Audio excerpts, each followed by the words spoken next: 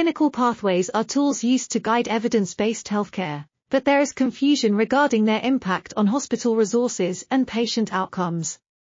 A team of Cochrane review authors developed criteria to define a clinical pathway, which was based on previous literature and liaison with the European Pathways Association.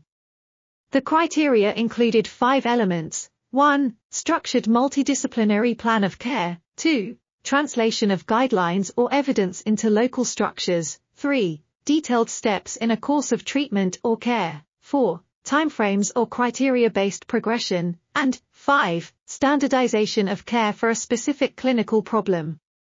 The authors included studies that met at least one of the criteria and referred to them as clinical pathways, protocols, care models, care maps, multidisciplinary care, evidence-based care, and guideline. These criteria can be used as a foundation for developing a standardized definition of a clinical pathway.